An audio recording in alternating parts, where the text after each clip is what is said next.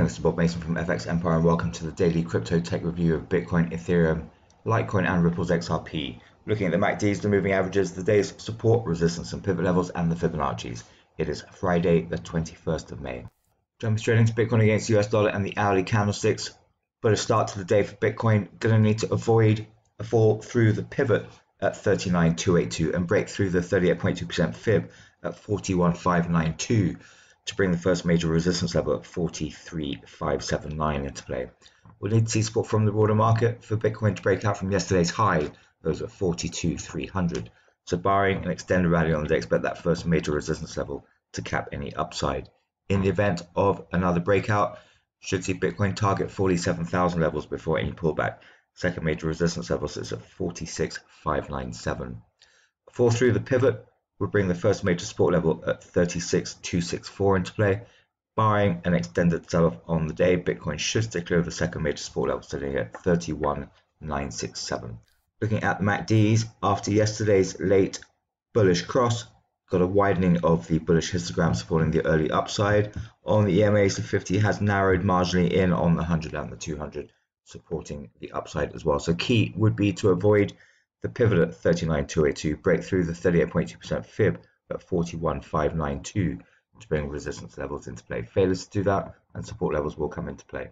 Moving across to Ethereum against US dollar, also bullish start. Going to need to see Ethereum avoid a fall through the 38.2% fib at 2740 and the pivot at 2644 to take a run at the first major resistance level sitting at 3131.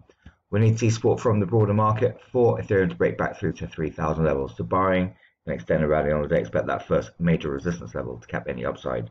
In the event of an extended rally, got the 23.6% fib at 3369 and second major resistance level at 3488 that would likely come into play.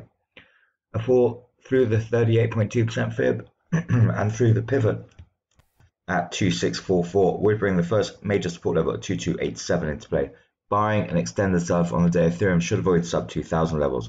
Second major support level sits at 1,800.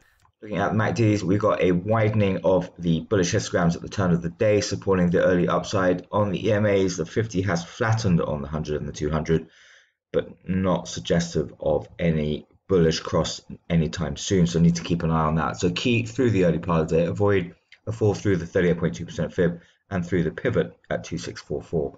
To bring resistance levels into play. Failures to do that and support levels will come into play. Moving across to Litecoin against US dollar, also positive start. Going to need to see Litecoin avoid the pivot at 204 to take a run at the first major resistance level at 240. Going to need to see support from the broader market for Litecoin to break out from yesterday's high that was at 232.99. So barring an extended rally on the day, expect that first major resistance level to cap any upside. In the event of an extended rally, got 38.2% fib at 265 and resistance at 270 that will likely come into play. A fall through the pivot would bring the 62% fib and the first major support level at 174 into play. Barring an extended sell-off on the day, Litecoin should avoid sub 170s. Second major support level sits at 138.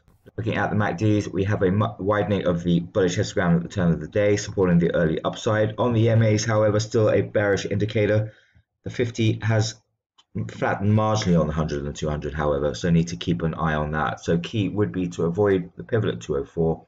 Break through yesterday's high 232.99 to bring resistance levels into play. Failures to do that and support levels will come into play. Finally, looking at Ripple's XRP against US dollar, also bullish start. Going to need to see Ripple's XRP avoid a fall through the pivot at 1.1277 and break through the 38.2% fib at 1.2807 to bring the first major resistance level at 1.3224 into play. We'll need support from the broader market for Ripple's XRP to break back through to 1.3 levels. So barring an extended rally on the day, expect that first major resistance level to cap any upside. In the event of a breakout, should see Ripple's XRP target 1.5 levels before any pullback. Second major resistance level sits at 1.4632.